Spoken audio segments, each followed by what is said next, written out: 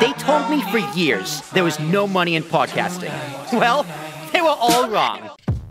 I just want to podcast forever, man. I just want to sit in this chair or a chair, whether in person or remote, and just do a bunch of different podcasts on a bunch of different things. It's a lot of fun, and I find myself, it makes me a much better communicator, not just like on a podcast. It's like in general, like I was speaking to my parents, speaking to my girlfriend, speaking to my friends, speaking to complete strangers.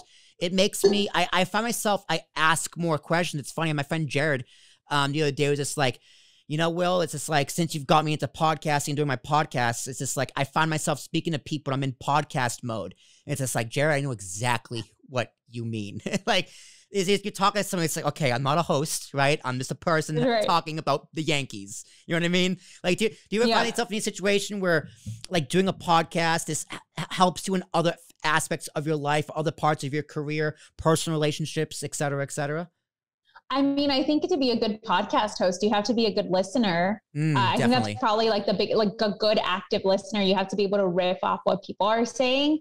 And I think part of it is the riff, right? Like, it's just like, for a conversational podcast like this, I think mine is a little more serious. And so I don't tend to interrupt someone, but I do tend to listen.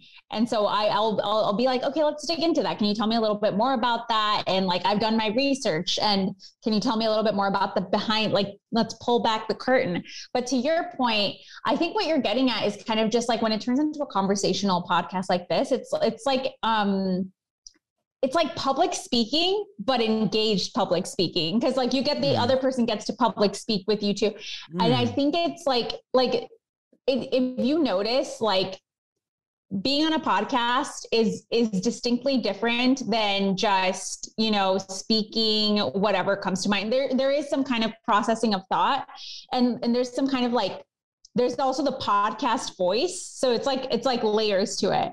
I think you have the podcast voice, and then you also have like, oh, you want to be engaging, you want to frame things in a certain kind of way. You want to like feel like the listener is like, like right there, like in the room with you. So I think that podcasting definitely makes you think about how to be more engaging. And those are things that align with public speaking to me. So I think it does make you a better speaker.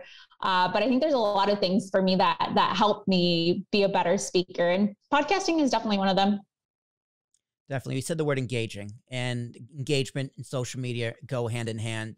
I do all the social for this channel and most of APS by myself.